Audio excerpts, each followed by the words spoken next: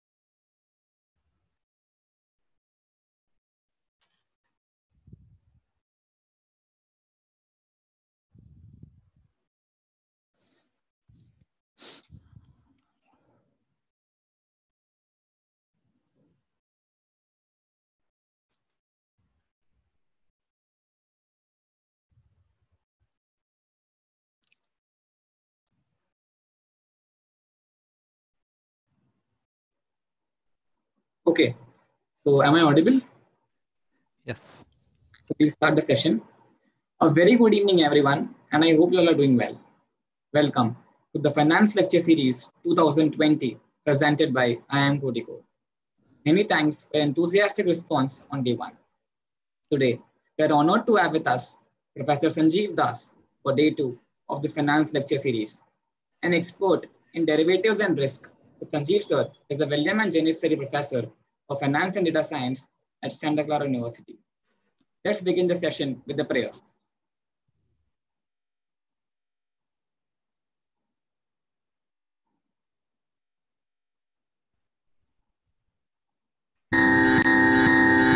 मैत्रीं भजत अखिलहृजयत्री मैत्रीं भजत अखिलहृजयत्री आत्मवदेव परानपि पश्यत आत्मवदेव परानपि पश्यत युद्धं त्यजत स्पर्धां त्यजत युद्धं त्यजत स्पर्धां त्यजत त्यजत परेष्वक्रममाक्रमणम् त्यजत परेष्वक्रममाक्रमणम् मैत्रीं भजत अखिलहृजयत्री.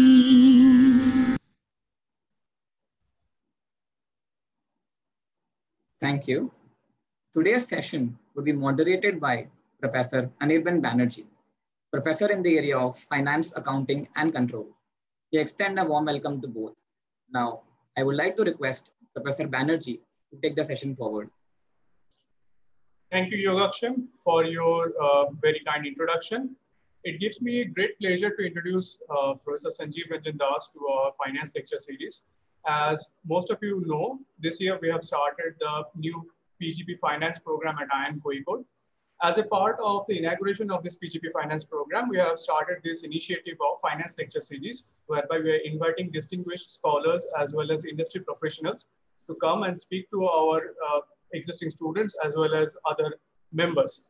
So as part of that, today it gives me great pleasure to invite Professor Sanjiv Das. As already mentioned by Yogaksham, Professor Das is currently associated with Santa Clara University as a William and Janice Terry Professor of Finance and Data Sciences.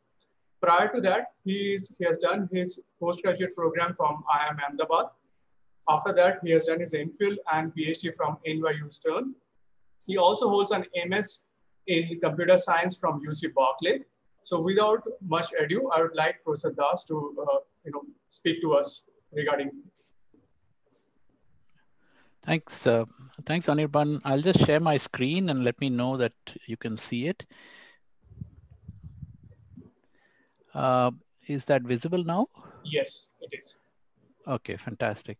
All right, so I thought I would spend about 35, 40 minutes on a topic I've been working on for the last couple of years. This is goal-based wealth management. It's a fairly old but revitalized paradigm in managing retirement money over time. And I'll try and show you the differences between the traditional methods and these new methods.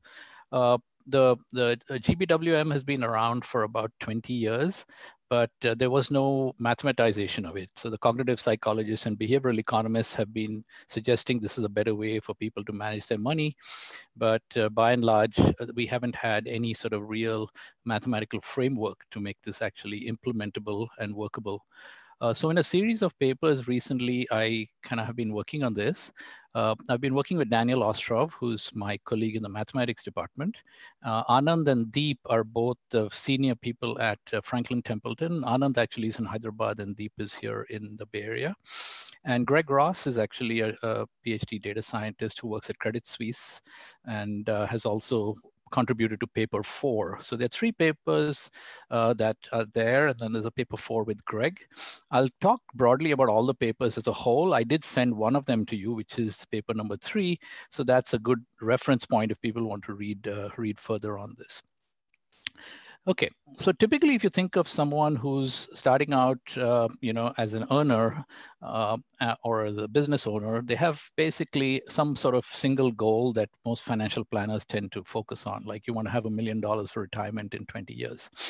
But usually, people have multiple goals. They have lots of different things they need for daily life, insurance, visits to grandchildren, trips. Then you want money before retirement for everyday expenses, paying your mortgage, insurance, weddings, vacations, philanthropy, and so on and so forth. Okay, so there's a lot of different things that people might want to use their money for. So people usually don't have a single goal. They have multiple goals, and they could number in the hundreds. So I'm going to show you an algorithm that actually maximizes the probability of meeting all these goals over time, over a long horizon, dynamically. So most of optimization today is done statically year after year, but with multiple goals, if you take, let's say you spend more on a wedding 5 years from now, then you have less for your goals that come after that 5-year period. And so there's a dynamic sort of time shift that needs to be taken into account when optimizing these things. Okay, so this is actually going to be part of the new sort of phase of things. And Franklin has been very supportive of this research.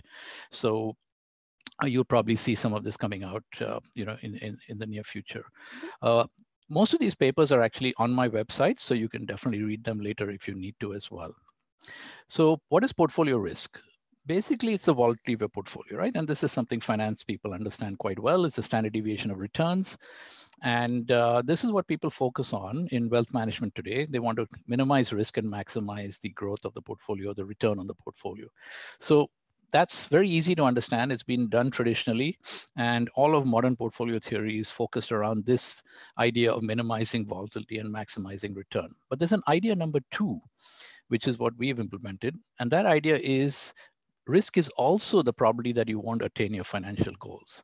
Okay, so you could definitely maximize the risk return trade-off in idea 1, but it doesn't mean you'll actually be maximizing the chance that you'll get to all the goals in your life.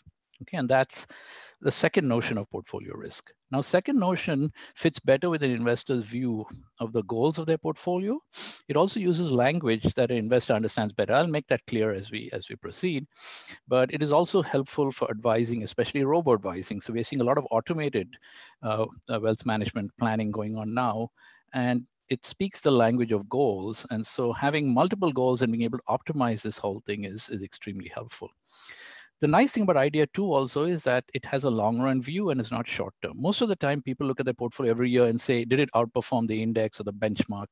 And, have that conversation with the financial advisor. But by and large, that conversation does not involve, are you actually on track to meet your long-term goals? And so idea 2 actually is a setting in which the long run view is taken into account. But what we want to do is not discard idea 1. We want to keep that in mind and maximize the risk return trade-off. But we also want to implement idea 2. So how do you do both of these things with one algorithm? That's sort of the focus of the talk today. So what's different? We've got probabilities, not just standard deviation as a risk measure. This is very useful. And the reason is that when, as you've seen in recent times, the market has a big correction, people generally tend to panic. They call up their financial advisor and say, take my money out and I can't bear the risk anymore, and so on and so forth. That probably is the biggest mistake you can make, because you kind of sell out, when the market's low, and then you try to buy back in when it's high. But in any case, how do you actually convince people that that's not the right thing to do? One of the things you do is you look at the probability of meeting their goals. So let's say they have a goal 20 or 30 years out to retire, and the algorithm says right now you have a 98% chance of reaching your goal. If the market takes a big correction, obviously the portfolio value drops, and then that probability of meeting your goal might drop from 98% to 93%. And over the long run, the longer the horizon, the less that probability of reaching your goal tends to drop, because it's dynamically optimal. And so it actually plays a different portfolio strategy to catch up. And so people are much more reassured when they look at the probability of reaching their goals, because it hasn't dropped drastically. Whereas a 20% drop in the portfolio will only translate into a 5% drop, let's say, in the probability of reaching your goals. And so it also is calming for people to realize that their goals are still mostly on track, even though the portfolio might have taken a beating. It's long-term versus short-term. You get different portfolios. you don't make the same strategy choices as you would as before. And also here, because Anirban and me might have very different goals, we might actually have very different strategies. Okay, and so just maximizing risk return trade-offs generally tends to come up with more standardized portfolios for people who are similar, or at least not even that similar. And whereas here, if our goals are completely different, we'll get very different portfolio strategies over time. It's customized to each investor, not one size fits all. We don't have to statically rebalance it. It's actually dynamically optimal. It's consistent both with mean variance, Markowitz optimal portfolio theory, and behavioral portfolio theory. It's not glide path investing. So the state of the art today tends to be life cycle funds or glide path investing, where what people do is they put you on a glide path where the amount of risk on your portfolio slowly comes down over time, because as you get older, the notion is that you should be taking less and less risk. And so the equity bond mix is adapted to bring that risk down. What we're going to show you is that our strategy is not dependent only on how old you are. It also depends on how much money you have and whether you're on track to meet your goals or not on track to meet your goals. And so it's actually dependent both on time and on wealth level and the goals. And so it's actually a little more complicated. So we call that a glide surface rather than a glide path. Not life cycle based. It offers, like I mentioned, a simple metric for over and underperformance relative to goals, looking at the probability of reaching your goals. And it combines mental accounts. If you go to most of the robo-advisor websites nowadays, they'll say, what's your goals? And you'll say, I've got a retirement goal, I've got an education goal for my kids to go to college, I've got a speculative goal, and so on and so forth. And these are separate mental accounts. And what they do is they construct separate portfolios for each of these different goals. And this is clearly suboptimal, because if you could actually manage all the portfolios in all the goals in one portfolio, then you'll do a lot better. Because when you handle them in separate portfolios, sometimes one portfolio is overperforming, the other one's underperforming, and you have no way to sort of trade off the overperforming versus the underperforming ones.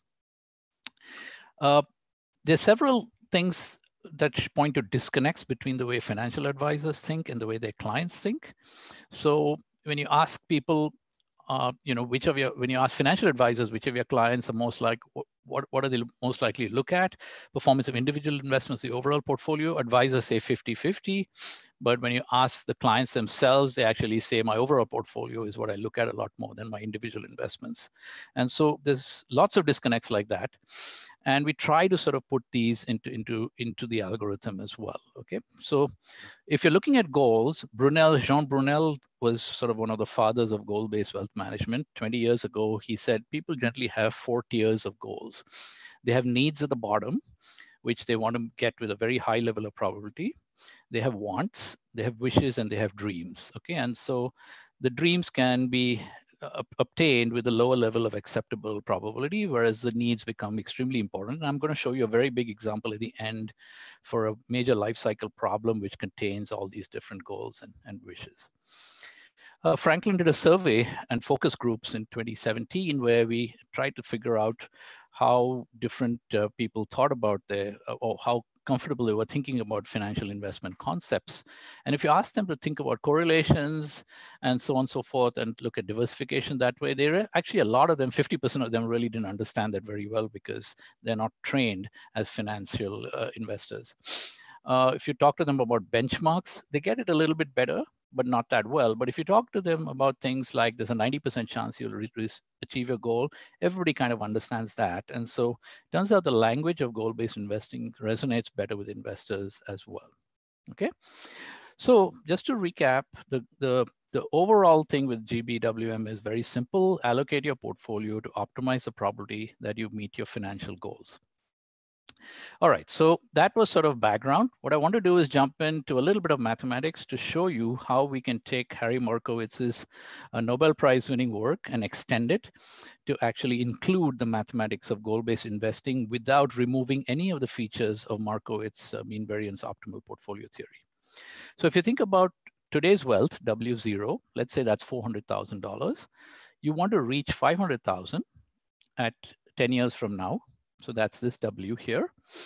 And you basically have, let's say, a portfolio that you choose, which has got a mean return of mu and a standard deviation of sigma. Okay, so that's the risk and return. And then in here, this is the standard sort of Brownian motion, dynamics. Z here is just a normal random variable, standard normal. Okay, so obviously the evolution from W0 to WT is not fixed or deterministic. It varies depending on how randomness evolves. And so this is a random equation. If I rearrange this random equation and put the mean on the left-hand side of the portfolio and the standard deviation on the right-hand side, then I basically have the return versus risk trade-off embedded in here in the light of these goals, because the ratio of WT to W0 is a statement of my goal that I want to go from 400,000 to 500,000 over time T.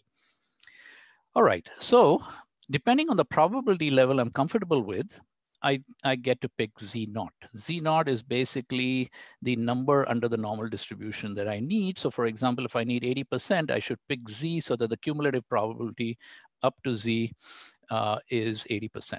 Okay, so I can pick the level of comfort probability that I want over here. And notice I know WT, W0, and T, and now I've picked my Z naught. Let's say that's 80%. Target probability. Then to satisfy this equation, I can pick pairs of mu and sigma. Okay, so I get whole sets, infinite number of sets of mu and sigma pairs that will meet this. And so if I plot it in mu and sigma space, I will get a curve. So this line here are all pairs of mu and sigma with those numbers we had before that will give us the 80% chance of reaching the goal. Okay, so we call this the GPLC, or the goal probability level curve. You can see that if I picked a portfolio in here in the white region with a certain risk and return, that would be below the curve, and so it would have a less than 80% chance of meeting the goal. If I picked one in the blue region up here, then it's going to have a risk and return combination that has a better than 80% chance of meeting my goals. Okay, so that basically is a nice way of demarcating the portfolio space by the goal probability level curve. Okay, if I start choosing higher and higher levels of probability, the curve will swing upwards and it will make the space of acceptable portfolios smaller and smaller. And of course, if I reduce my comfort probability and say I'm okay with 70%, then there's a bigger set of acceptable portfolios. Now, obviously, if I'm above the 80% line, I'm happy if my choice probability is 80%, but then I've got all this range of area here, which are combinations of mu and sigma that can satisfy that goal. And I need to pick one portfolio that satisfies it. Of course, there may not even exist portfolios way up here that will do it. So there's going to be a subset of this region that actually is acceptable. So let me just roll forward here. What I'm going to do is, this green line here is the efficient frontier that comes from Markowitz mean variance optimal portfolio theory. So I'm just assuming people know what that is. You've all taken your Finance 101 class and you've seen the efficient frontier. So that green line is the efficient frontier. It is the collection of optimal portfolios or efficient portfolios that you get for each sigma, you cannot get a better return. Okay, so clearly an investor who is working properly and doing his job, he will basically want to sit somewhere on this green line. A high risk investor might want to sit higher up on the green line. A low risk investor will prefer to sit lower on the green line and have lower risk versus return.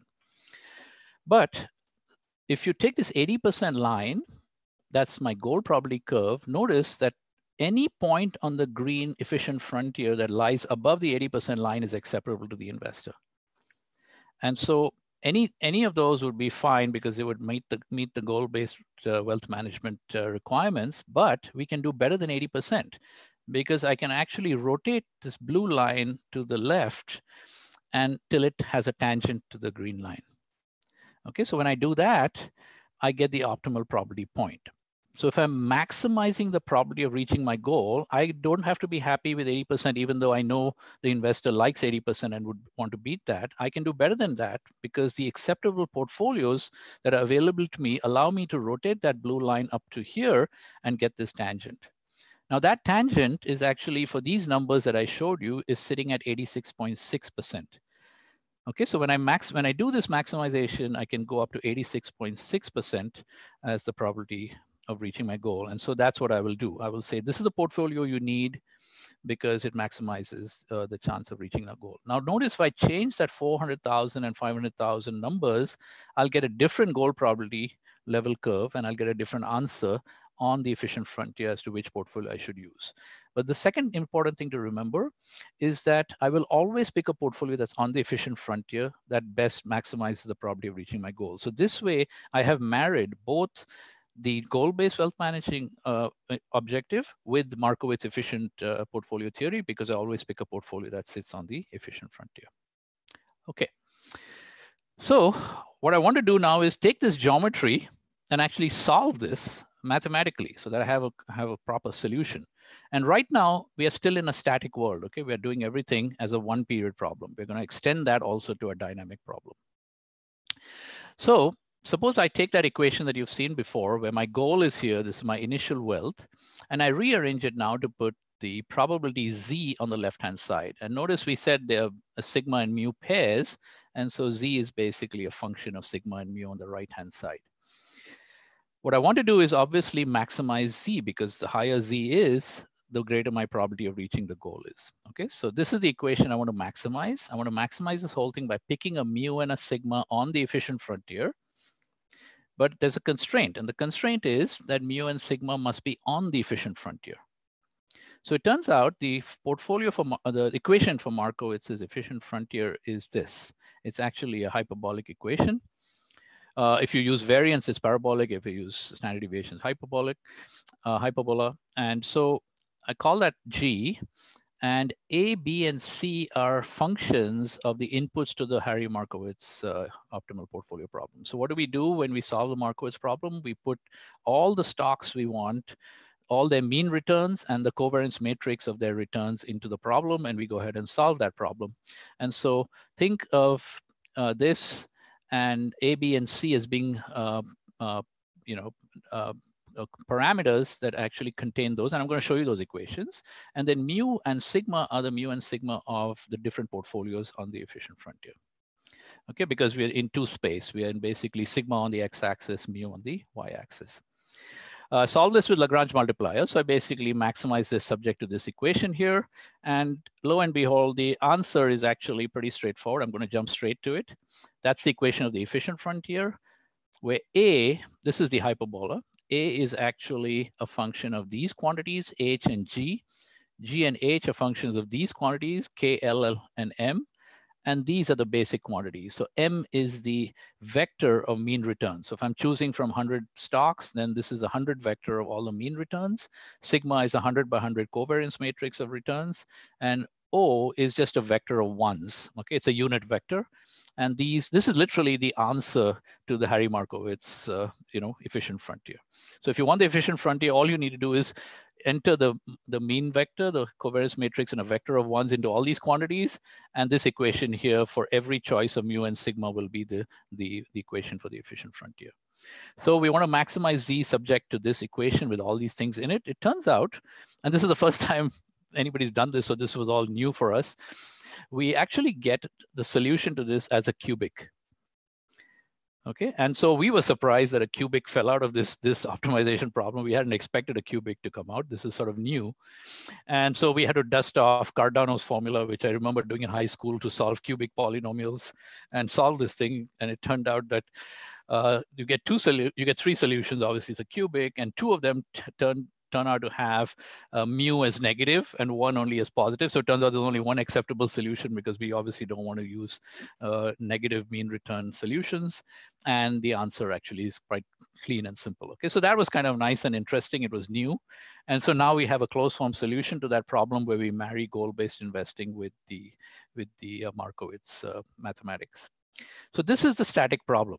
The entire story sits in here. But what we want to do is solve this dynamically.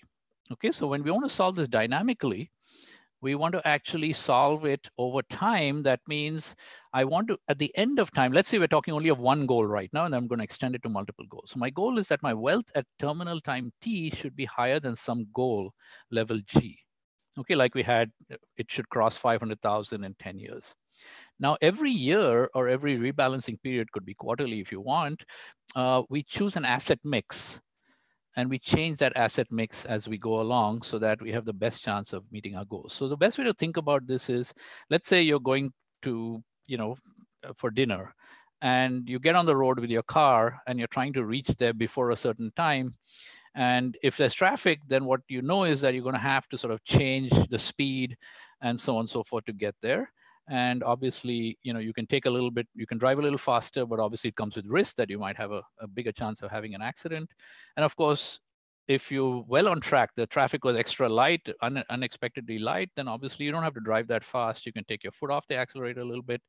And so you're constantly changing the speed at which you're running that portfolio. And so these are the choices along the way. So every rebalancing period, you get to choose a different portfolio. Now, the way this actually works in practice is that people have model portfolios. So almost every wealth management company will have about 100 different model portfolios. Usually for each type of investor, they subset it down to 15, 20 portfolios because they're in a particular risk category, those investors.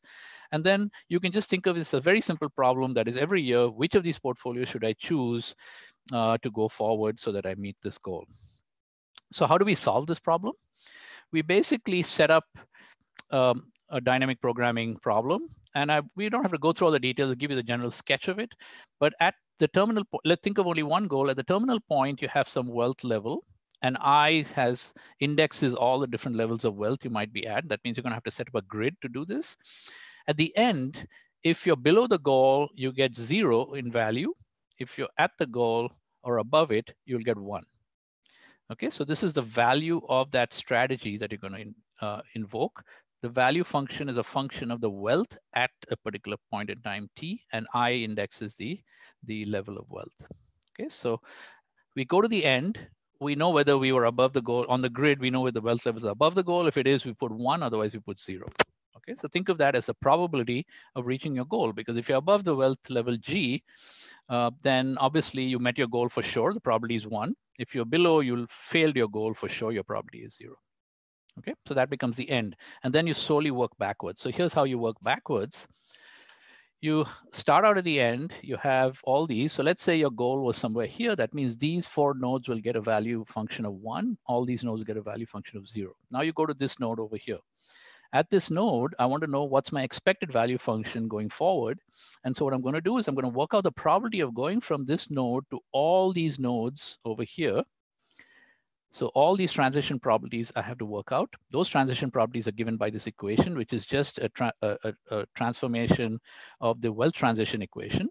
So the probability of getting to node J at time t plus 1 from node I at time t, given that I chose a portfolio mu, is equal to this under the normal density function. Okay, so that's just simple mathematics. And so once I know the probabilities of going to all these, I can work out the expected value here, which is 1 times this probability plus 1 times this. So all these 4 are 1. Multiply them by the probabilities of going there, and these are all 0, so I can ignore them. I get the expected value function over here. And likewise, I get it for all these. Once I've got all these, I can work it back here. But the thing is a little more complicated, because at this node here, let's say I have 15 different portfolios I can choose from. I'll do this calculation for all 15 portfolios and see which one gives me the highest value function here. And then I'll pick that particular portfolio. So I also figure out it as I work backwards, which is the most important, the correct portfolio to hold. Okay, so these are just, so dynamic programming is done with something called the Bellman equation. What I'm trying to do is I'm trying to take the value function at time t plus 1 for all nodes and multiply them by the transition probability of going from at time t wealth level I to time t plus 1 wealth level j, and I sum them up across all these nodes. So that's the calculation I was just talking about. But I redo this calculation for all the different mu's from mu min to mu max. So I have portfolios with a very low risk with very low return, very high risk with very high return. There's a range, let's say, just think of 15 portfolios. I do this again and again 15 times, and then I take the one that's the highest. So I keep track of which portfolio I would choose at that point in time, and so on. Now notice I'm only optimizing over mu, because once you show me mu on the efficient frontier, I already know what the sigma is. Okay, so basically I have to choose over different expected returns. That is the speed at which I'm driving this portfolio is a function of mu, because that's the expected return. Okay, so that's the whole setup.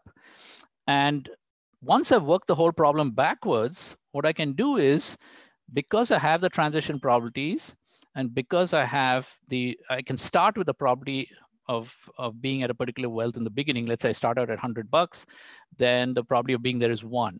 Then I know the transition probabilities are going from there to the next period.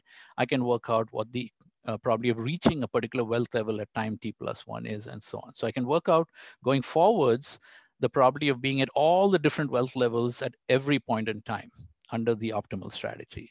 And so that gives me the complete picture of how this portfolio will go, irrespective of whether it takes a high path or a low path. I know exactly what my strategy should be and what the probability of getting to those different places is. Okay, so turns out with some clever coding and stuff, you can make this run really fast. You can do multiple goals, which I'm going to show you now. You can scale the problem to do tax optimization, which I won't show you today, but there's work going on. Just as a point of interest for us, the US tax code is way worse. We always complain about the Indian tax law, but the US tax law is wildly worse than anything you will get in India. Okay, so it's India actually has done better in simplifying their code than the US has. So these are all different properties of this solution. Let's take a very simple example. Okay, so one of the things people do is in the US, they think about three broad categories of assets: US bonds, US stocks, and international stocks, and they compose portfolios of these. So suppose we have a 10-year horizon, start out with 100 as the initial wealth. We want to get to goal 200.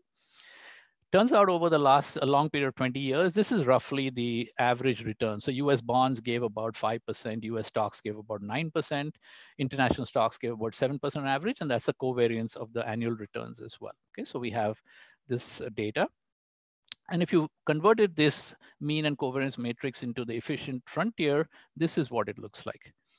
Okay, now this is a very simple efficient frontier. It's a low risk efficient frontier. Notice the return goes from about 5.5% to about 9%. Okay, so this is not very aggressive. And the risk goes from about 4% to about 20% standard deviation a year. The S&P in normal times is around 15 to 18%. Okay, the Standard & Poor's. Now today is about 30% because of all the chaos in the markets, but this is where it usually is. Okay, now if you take this, notice that the range of expected returns, the speed at which you can drive goes between 5 to about 9%. If you look at this, I want to take my money and go from 100 to 210 years. That's about 10%, roughly speaking, per year. It's even higher than this. So obviously there's going to be not 100% chance of getting there. It's going to be much lower than that.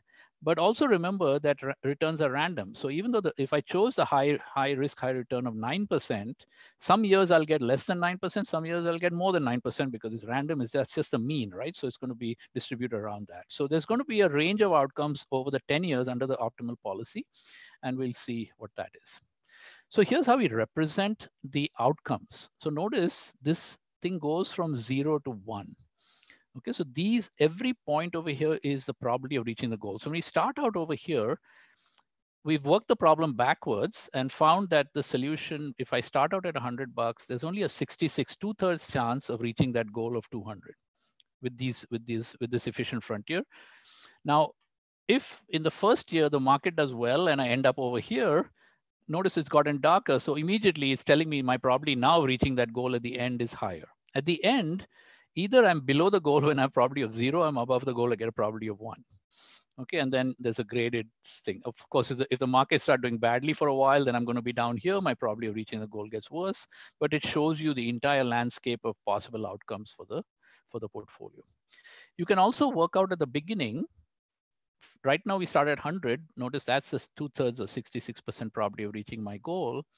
But you can also work out, because I've worked the whole problem backwards, I've got at every level of wealth, I know what the probability of reaching the goal is. So if I said, what if I started with $150 in my portfolio, then the probability of reaching my goal is almost 99%.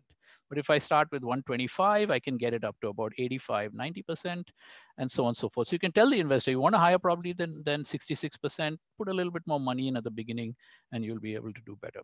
Okay, so these are all simple cases. What's the optimal portfolio strategy? I told you there were 15 portfolios, going from portfolio number 0 to portfolio number 14. Okay, so 0 to 14, there are 15 of these. When I start out, I'm going to start with a pretty high risk portfolio. It's going to be somewhere up here. And then if the portfolio does well, I can start taking risk off. Okay, because once I'm way ahead, I'm early. That's what you do, right? If you're early for dinner, you start slowing down. You say, okay, I'm going to get there. Why take more risk and drive faster? I'll just take my time and get there safely. But if I'm not doing well, I'm going to go into this region where I'm going to definitely start taking a lot more risk to get there. Okay, so that's the first thing it tells you. Now notice, this is the opposite of what people do. When the markets do badly, they start taking risk off. and not catching up to their goals because they're frightened. And actually they shouldn't be doing that, because we know that the probability of not getting to your goal can not be damaged that badly. Okay, so that's basically the quick story here. Now, even if you follow a naive rebalancing strategy, which is what, let's say you decided I want a 70-30 equity bond mix, and the market drops, the 70-30 bond mix becomes a 60-40 just by accident, right? It's because your equity position has fallen. You're now sitting with a 60-40. So even if you rebalance back to 70-30, you would be taking a little bit more risk. Okay, so you would be implementing this portfolio. The only thing here is that this is solving the problem much more finely, so that it tells you how much more risk you should be taking much more accurately than just go back to 70-30. Okay, so there's a little bit more fine tuning here over and above standard rebalancing, and I'll show you some results that talk to that. Okay, so let's look at a few things. We know that at a 10-year horizon, we get a 67% probability of reaching the goal. If I have a 15-year horizon, clearly I got more time to reach that goal and the probability keeps going up. Okay, so this is pretty intuitive and obvious. These are just checks on the algorithm. If I decide, this is what is interesting, because it shows you the power of saving in a dynamic strategy. So if I invested just $1 more, I saved $1 per year in this strategy, I will actually go from 67% to 73%. All it takes is one extra, okay, per out of the 100. So 1% more infusion. If I infuse 5 a year, I go all the way up to 94% chance of reaching that goal. Okay, so this is the power of putting a little bit of money in and letting it work dynamically over time. Obviously, the opposite is true. If I take $1 out every year, then I'm going to drop my probability of getting to the goal as well. Okay, so this is sort of try to show people that it's good to save and not, tighten your belt when it needs to be done. So let's talk about how this strategy does for a classic problem. So suppose you've reached 50 years old. This is typical in the US. You get to 50 years old. That's the time when the medical system here catches you and makes you do a whole bunch of tests. And that's when you sort of face your mortality by going to hospital for these tests. And then people say, what about my retirement portfolio? Okay, so suppose you've reached 50, you only have $100,000 saved up so far. And now you're worried that I'm going to retire in 15 years at the age 65. And then let's say I live another 15 years till the age of 80, will I remain solvent over that time? So I want to withdraw $50,000 a year, inflation adjusted, from year 16 to year 8, for the next, from age 65 to age 80. And people worry about whether they can actually make it. Okay, so here's the problem. And basically it's a lot more than 50,000 from year 16, because you're going to be having inflation added to it. So what's the chance of this actually working out? Okay, so we compare that with the target date funds. Target date funds, this is the mix. So if you go to any of the big providers, Vanguard, Fidelity, Schwab, if you're age 50 to 54, they'll give you this mix. If you're age 75 to 80, they give you many more bonds and less. So they basically take your risk down. So we compared both these. Under the goal-based dynamically optimal strategy, if I decide to put in 15,000 a year from age 50 to 65, then the chance of withdrawing 50 a year inflation adjusted is 60%. That is remaining solvent at this withdrawal amount for till age 80. If you did the targeted funds, only 27. So about 2.5 times less. Okay, and it's completely obvious that the target date fund will do worse, because they're not optimizing anything. They just have a time determined portfolio strategy, whereas we are optimizing depending on where you are and how your portfolio is doing. So it should do better. The only surprise is how much better it does. It does drastically better than what a target date fund would do. Okay. Same thing in a bear market. People do this all the time. So this is a picture of the last crisis. And you can see people take their money out when the market does badly. They put it back in when the market does well. And it's exactly the wrong thing to do. So if you run an experiment, and I'm going a little quick just to finish up. If you look at what happened in all the big market declines, the percent decline goes anywhere from 20 to 50%. The months of decline go from 3 months to 1.5 years. But most of them within 2 years will recover by 75%. And within 4 years, all of them will recover 100%. Okay, so remaining in the market and not pulling your money out at the bottom is probably intuitively obvious. But we just ran an experiment with the Great Depression. So this is the Dow from 1926 over time. Anyway, so three things you can do. You can sell stock in a bear market, which is a lot of people do, and get out. You can maintain your stock position by rebalancing. So let's assume you have a 50-50 stock bond mix, you maintain it. Or you can basically put more risk in when the market goes down, okay, which is our portfolio strategy. And it tells you how much to do that for. So if you compare these, just look at this over here very quickly. You can see that if you took your money out, then the 10 years from 26 to 36 would have gotten you from 102 to 104. You basically, kill yourself. If you basically rebalance, just go back every year to 50-50, you'll actually go from 102 to 175. So you'll almost increase almost by double over that 10-year period. But if you actually took a little bit more risk, you'll go from 102 to 262 over that period. Okay, so this is just, and we've run this for different types of bear markets and crashes. It pretty much works every time. And so it gives you a sense that this goal-based wealth management thing actually is supported by what we have in the data. So finally, I want to show you multiple goals. Suppose you have many goals, and I'll do a very simple example here just so you see how it works. Suppose we have a 10-year horizon. I'm only looking at year 10. We only have a grid with 3 levels. Wealth is 40, 90, or 140 on our solution grid. And we have a bunch of goals. Let's say at year 10, we can take a goal. Let's say this goal is to buy a Tesla or some fancy car. And so it's 80, the cost of the car, but the utility you get is 2,000. So we put, for multiple goals, we put different weights on it. You can call them utility, you can call them anything you like. Weights is fine. But notice that if it costs me 80 and my portfolio is at 40, I can't get the goal anyway. So the value from that is 0. But this particular goal has a value to me of 2,000. So if I take it, I get 2,000. Now I want to fill up the value function over here. Let's assume there are only 2 portfolios I can choose from. One has a probability of going to these 3 things of 70, 10, 20%. The other one is 25, 65, 10%. Okay, so they have different, depending on the portfolio I hold, they have different traversal probabilities to these 3 things. So I work out what's the expected utility on the first portfolio. So it's 2,000 into 0.7 plus 2,000 to 0.1 plus 0 into 0.2. I get 1,600.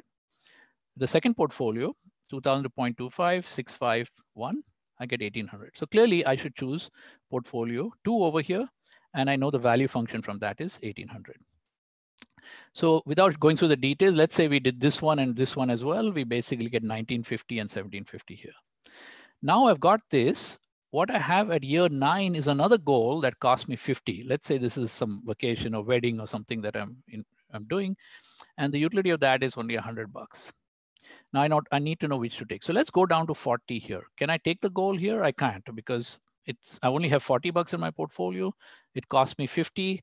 So nothing can be done. I remain at this 1,750 because that's the level of utility I have. Now over here, I can take this 50, right? So if I took that 50, I would get a utility of 100. If I take that 50, then 90 will drop to 40 because I'm spending it. And what's the utility at 40? It's 1,750. So my total utility would be 100 plus 1,750, which would be 1,850. That's one choice. The other choice is don't forget about this goal, let it go. If I let it go, then I remain at 90 and the utility is 1,800. So I have to compare 1,850 with 1,800. Clearly, I should take the goal and the value function is 1,850. Let's do the final one. Here, if I take the 50, I get utility of 100, but 140 drops to 90. At 90, it's 1,800. So 1,800 plus 100 is my total utility if I take the goal. If I don't take the goal, then I remain at 114 is 1,950. So I shouldn't actually take the goal. So this is an interesting case where at a higher wealth level, in fact, I chose not to take the goal. Whereas at a slightly lower wealth level, I chose to take the goal, and it varies. So you have to do this at every point in time. So the algorithm becomes pretty dense because we are working back hundreds and thousands of levels of wealth. We are working back multiple goals, and we're working back multiple portfolios. Here there were only 2, but let's say there were 15. So we have lots and lots of combinations to work out. So all that takes some engineering, but it works out well. Okay, so we work this backwards every year. You can make this more complicated. Let's say at a single point in time on the same date, you could have 3 goals going on, and each of those goals could be partial as well. So this could be a goal, let's say, where you have to have some dental treatment. So it costs you 7, you get a utility of 10. So you either take it or not. So there are 2 choices here. Here there are 3 choices because you can take, let's say this is to buy a fridge. So you can pay cheaper and get a cheaper fridge, or pay 20,000 and get a better fridge, which has more utility. And or you don't do it at all. So there are 3 choices here, and here there are 5 choices. So 2 into 3 into 5 gives you 30 combinations. So 7 plus, you can take all the combinations and you get all these. Notice some are dominated. So for example, the 10 and 4 is dominated by 10 and 10, right? Because for the same cost, I get a higher utility here. So I take out all the dominated ones by cost. Then I take out all the dominated ones by utility, and I get a smaller subset. But this means that at every node at that date, I have to check, should I take no goal? Should I take only pay 7 and take 10, and so on and so forth. I work out all these combinations and go ahead. Okay, so the portfolio choices become more complicated. You can see the grid is not looking nice and smooth anymore, because there are 2 goals here, one at 5 years, one at 10 years. The cost is 100 for taking the first goal, 150 for taking the second. As I change the utilities, I get different outcomes. So if I keep the utilities the same, 1,000 and 1,000, the probability of fulfilling the second goal, okay, the second goal is only 27% and 89% for the first one. Why is that? Because the first one actually costs less and gives you the same utility. Both of them give you a utility of 1,000. But if I change it, where I have the first goal only gives me a utility of 1,000 and the second gives me 3,000, now notice the probability of the algorithm will give me a probability of 91% of getting the second goal and only almost 0 of taking the first one, because this is 3 times the benefit of this. So it's going to bypass the first one most of the time and take the second one, and so on. Let's take a very big financial planning problem, and I'll end with this. There's a 35-year-old couple with a 5-year-old child, and they are looking for a 60-year plan all the way out to age of 95. They have the same 15 investment portfolios as before. They are starting with 100,000 now at age 35. They get a salary of 70,000, increasing at 4% a year until retirement age. So the last salary will be 265. And then also at age 30, at t equals 35, that means from 35 to 35, 70 years old, they will get social security payments of 120, increasing annually at 3%. So this is a classic problem that common people here have. Let's say they have 4 levels of goals. Tier 1 goals are the ones they really need to satisfy: mortgage, property tax, insurance, everyday expenses. So you can see everyday expenses will be every year 60,000 for the year and growing at 3%. Okay, so think of this as this one line has generated 60 goals in the problem right away over time. This line here has generated 25 goals. So we get hundreds of goals in this table. You have the second tier goals, which are orthodontics, 4 years of college for the kid. And notice that you can pay 40,000 if you have a portfolio is doing well, but if the portfolio is not doing so well, you'll drop it down to funding the kid 25,000 a year and so on. Okay, and then you have house remodel, wedding, high school, paying for private school, trips, philanthropy, and so on and so forth. So when you solve this, you get the, let me just jump over all this to give you the solution. So this is what the portfolio solution looks like. Okay, so it's telling you over time, which if you're doing really well, you'll be taking low risk portfolios, doing badly, you'll be taking high risk portfolios, but it works out the entire thing for the next 60 years. This grid is more interesting because what it does is, it shows you that for your tier 1 goals, the probability of getting to them is basically 99%, because it's going to make sure it gets these and ignore these. The algorithm will ignore those. For these, you can see, for example, college, it's 76 to 82%. That means it's 4 years of college here. So some years, one of the years must have been 76. The highest probability of which year was that would be 82%. And so you can see that. Now, for example, suppose you say, look, I would rather have a 90% chance of my kids getting funded for college. So I want to make this goal more important. I take this 900 utility weight and I push it up, let's say to 2000 or something like that. What it'll do is and resolve the problem. The algorithm automatically will make these probabilities higher, but obviously that's not free. You will find some of the other properties will be, downshifted for that reason. Okay. Now, if you want to see how this looks, you can actually simulate paths through the solution grid. So this is a good path. The portfolio kept doing well. Started out at 100,000. It's reached up here like $3 million. And then, of course, you started spending. These are all the different goals we had. So you can see even you have to read them from bottom up. And so like the wedding goals will be this green one over here. Okay, that's the wedding goal. Whereas the green one below is actually the everyday expenses. So these everyday expenses are growing with inflation. They're the green one. So they're the big component of everything. But you can also see these orange tips over here. The orange tips are those trips, holiday trips that you want to make. So you get all those on a good path. The property tax you can see is these ones that are being made. And over here, you can see the high school is also being made. The red ones are also being picked up. Okay, so it's a good path. Pretty much you get all your goals and everything goes well. If you go to the bad path, you can see it does well, and then it doesn't even get, it goes a little bit above 2 million and starts dropping off. Notice all the trips are gone. Okay, so there's no holiday trips. So you can see the difference if I do this between the good path and the bad path. But even here in the bad path, I'm getting a ton of these goals. So I'm not really missing out on many of them. Okay, so this is how the strategy works out, and it kind of does a pretty good job dynamically, optimally over time. So I'm going to skip over all this, and let me just go to the end. And so goal-based wealth management is not about optimizing performance versus benchmarks, but about maximizing the probability that the investors reach their goals while remaining on the efficient frontier. Okay, so it's consistent with mean variance optimization. We haven't thrown away Markowitz's optimal portfolio theory. It's extendable to non-Gaussian distribution as well. That Z in the model could be anything. You could have fat tail distributions. This is not stuck with normal distributions. We've extended to mental accounts with multiple goals. Remember, it is not glide path investing. It's a glide surface. It's not one size fits all. It's highly customizable. It's dynamic. What we did also, we experimented with static optimization, what people do in practice. What they do is every year they just redo the optimization as if it's a one period problem and keep going. So having a sequence of static optimization rather than dynamically done. It obviously doesn't do as well as dynamic portfolio optimization, but the surprise was that it actually does pretty well. It's only like 10% worse, so it means that even what people are doing today is not completely terrible. It's working fine. We can adapt it to partial goals as well. We've got an extension coming where we can have dynamic efficient frontiers, because we usually see two regimes, good economy and bad economy regimes, and the portfolio sets, that is efficient frontiers that investors can choose from, can be different. So we have a way of doing that. It turns out you do a lot better if you actually account for the fact that the economy can go between recession and normal times.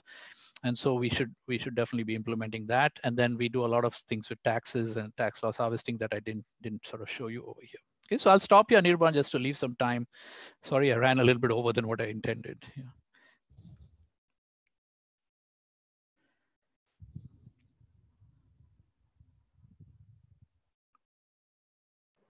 Thank you, Professor Das, for your nice take.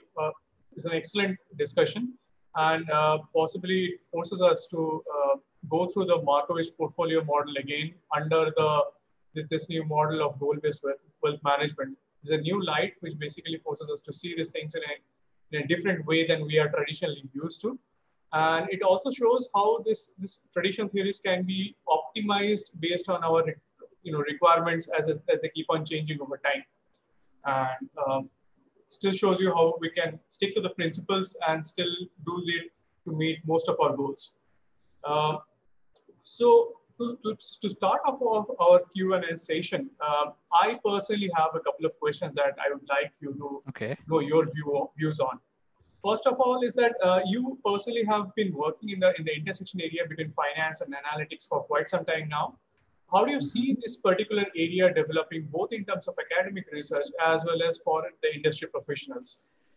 Right. So data science is sort of the hot new buzzword that everybody has. But interestingly, in finance people came late to this game. In the marketing, academics and practitioners actually started using analytics way before, trying to get you to buy things on the internet and optimize all that data they collected about you.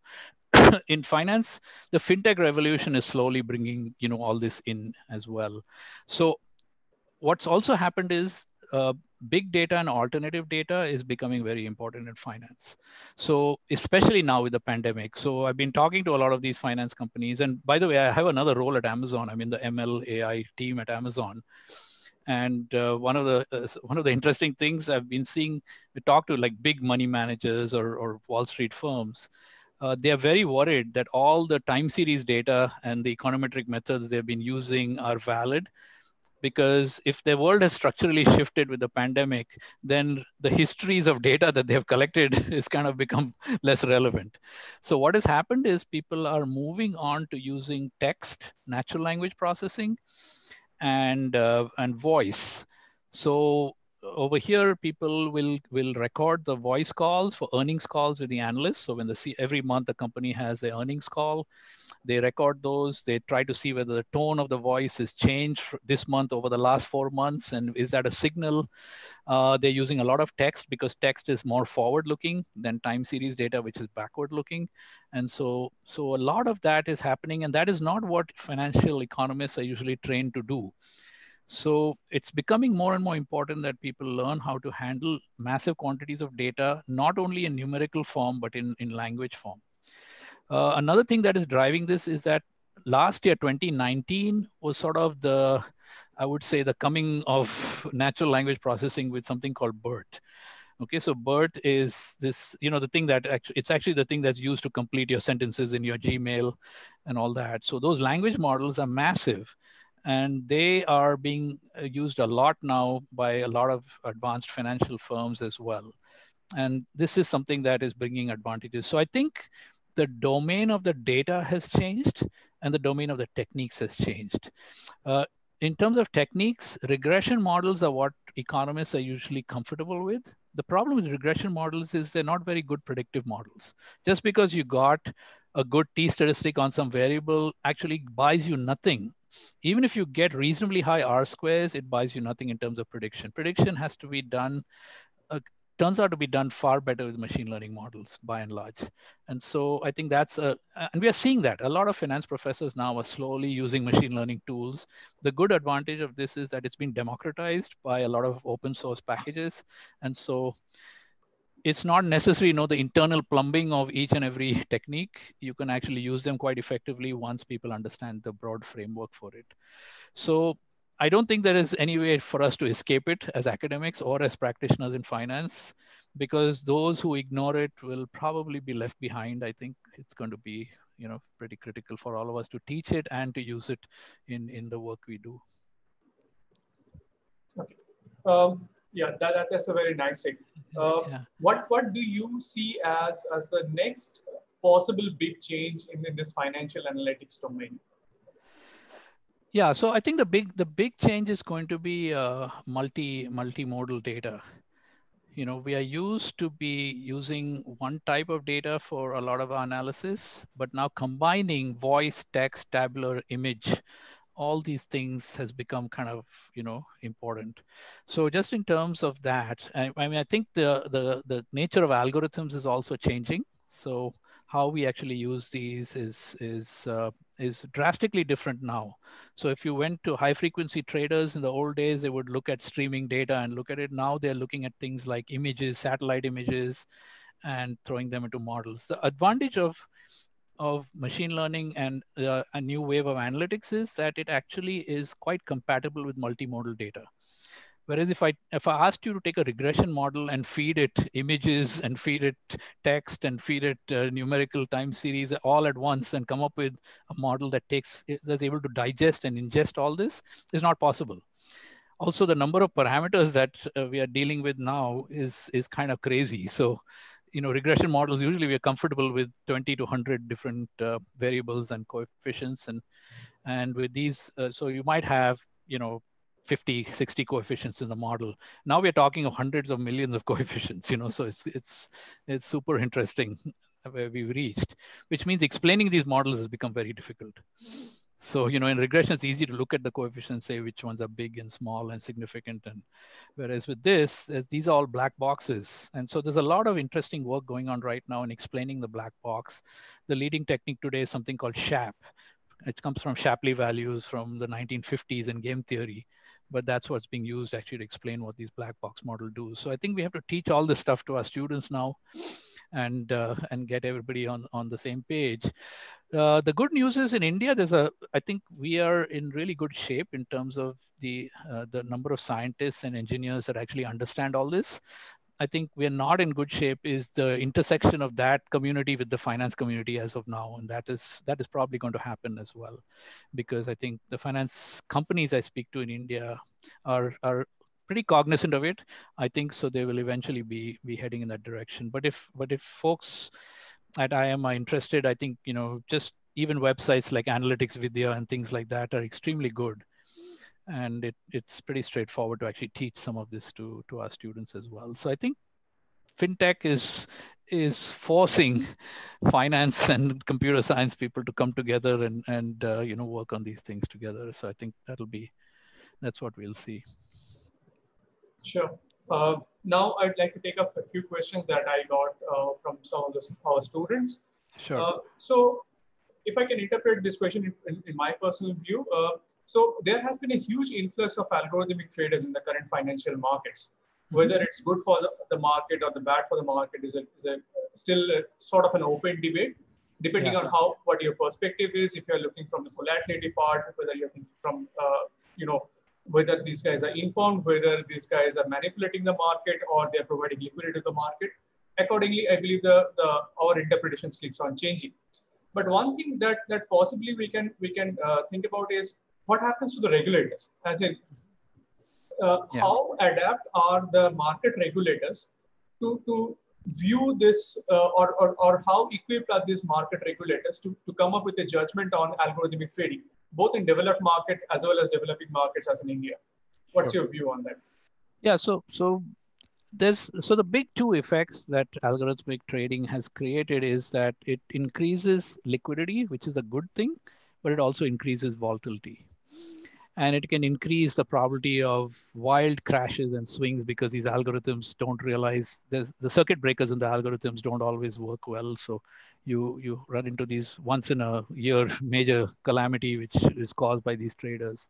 So the regulators are focusing on two types of things. One is they're focusing on preventing that calamity from happening. And they haven't come up with a good way to do that because every algorithm might go crazy in a different way. So the way they focus on that is increasing the penalties for it, which is sort of, prevent people from or force them to check the algorithm a lot better, hoping that will work. The second way they're looking at is making sure these algorithms are fair. That is, they're fair to the non-algorithmic traders, and they also fair within the algorithmic traders. So if you read books, which talk about these things, like Michael Lewis's book, on this as well, it's really about the faster traders ripping off all the other, slower traders and so on. And a lot of it is reach the physics. Today, you cannot be in that business unless your execution time is under 10 milliseconds. That means you have to get the signal and trade on in 10 milliseconds. So people put these boxes on the fiber optic cable at the NASDAQ, and you can pay more to move your box further up in the queue and so on and so forth. And all this has been creating unfairness. Regulators have been pretty good at that. They have kind of come up with ways to actually jam this by throwing noise, forcing noise to be thrown in there, because we've got to the point where you and I can send a trade at exactly the same split second. And you might be the first in the queue and I might be the 10th in the queue, because we are at this point where the physics has become so uncertain that it's reached. So what they're doing is instead of making it a physics problem, they're basically throwing enough noise in there to slow it down so that everybody gets a fair shake in this as well. So I think the regulators aren't bad at this. They're doing a pretty good job. I mean, the fact that we only get a few crises points with this is some sort of evidence for it as well. And I'm not sure that it's actually something that is going to be a major problem, simply because about 5-6 years ago in the US, this trading accounted for about 75% of trading volume. It's actually come down to about 55% of trading volume now. So the number of people engaging in this activity is not growing, it's actually shrinking. And the volume of it is shrinking as well, which means they've hit a point where the gains are actually physically not possible because of the physics of bit transfer and all the communication technology that we have. So I think hopefully that gave some color to the question. I don't have a definite answer as whether the regulators are doing it well or not. So it certainly does. In a related question, so there is a view by some practitioners per se is that to create alternative trading platforms. So as in the algorithmic traders and non-algorithmic traders, they don't interact or they don't trade within themselves. They're trading different platforms altogether. What's your view on that? Do you think there's a mechanism that could do better, or do you think that's not something? I think it's a mechanism that should be permitted, and whether it's better or not will get determined by the traders themselves. So in the US, we've already had that experiment where alternative exchanges got created. The first one was the Arizona Stock Exchange, which was a long time ago. It was just a computer in the desert in Arizona. They set up an installation there, and they did that so that the commissions that New York Stock Exchange was charging could be dropped by 1/4. And so they actually, a lot of the big players went over there because they didn't want to pay commissions to NICE. And then New York Stock Exchange filed a lawsuit saying this is splitting the order flow. And so markets are less efficient because information is now getting distributed and not centralized. And this is not a good thing. So the SEC kind of, muddled their way through it, but it didn't stop the growth of these alternative exchanges. And what people often point to as the dark side of this is the dark pools. You have all these dark pools of trading when nobody knows. Information is literally going into a black hole and is not getting shared with the market. So if a lot of the order flow goes away to those markets, I think the only thing the regulator needs to do is make sure those markets are transparent in terms of the information flow and the prices that are revealed on those exchanges. To that extent, then having them in separate places is actually better, because if those new exchanges are lowering the cost of transactions, then everybody gets to play at a lower price.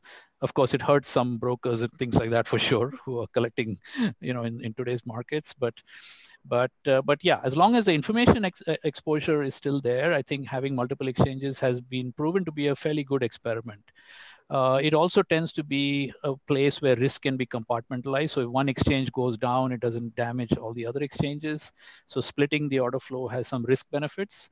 As long as the information benefits are not lost, it should be something that can work. Okay, thank you. We are running out of time, so I'll just have one final question. Any particular advice that you think that would help our MBA finance students in their career? Yeah, I think I would just say that the right thing to do today is to take create and take more analytics classes. It's certainly, you can do a lot of self-learning also. It's becoming kind of entry table stakes, to get into sort of more modern finance. The world is going to change, I think, automatically. Technology is going to drive more and more of this. The reason it's driving it is because it's reducing costs a lot. All the big players are really hurting. In the wealth management industry, for example, the fees are vanishingly, getting impacted. I mean, there's a heavy fee compression right now. So all these players are either going to be out, or they're going to have to operate at no fees. In the US, it's already gone. Trading fees have gone down to zero, basically. And wealth management fees, the robo-advisors are doing it at 1/8 the fee that if I went to Fidelity, I'd pay 1.5%, 2% a year. You can go to a robo like Betterment and get 0.25% a year fee to do exactly the same thing. So all this is technology driven. So taking a mix of technology, analytics coursework along with finance coursework, I think, is important. I tell most of my students here that your minor should either be in mathematics or computer science. Your major can be in finance, and that's pretty much where it's going. And I don't mean you have to be a PhD or anything like that. I think it's the good thing about the old world on Wall Street was, like in derivatives, sophisticated people had to have a PhD. There was no way a MBA could compete with those guys.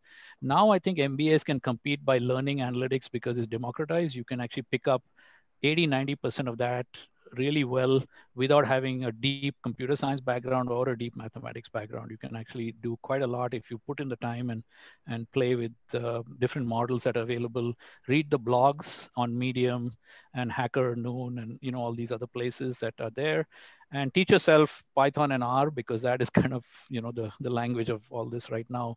They are very easy languages to learn. And so I think that's where people should be focusing. Great. Thank you so much, Sanjiv, sir, for the insightful session. You're welcome. We are grateful to you for taking some time out of your excruciating schedule and sharing your thoughts and research with us. I'm sure all of us will leave the session feeling enlightened and more knowledgeable about our personal wealth management. Thank you again for your time and contribution, sir. Thank you. Good luck and it's good to meet everybody. Thanks a lot. Now I request everyone to please stand up for the national anthem.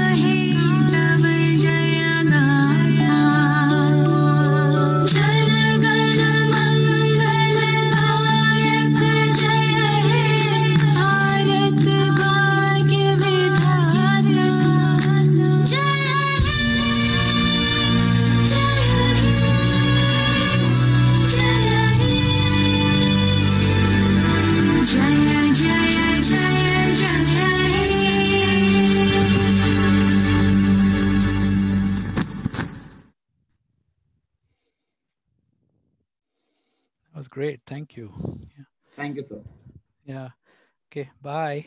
All the best for the rest of the series. Yeah. Yeah. Thank you. Thank you, Yeah, sir. Yeah. It's wonderfully organized. Thank you. Yeah. Thank you. Thank you so much.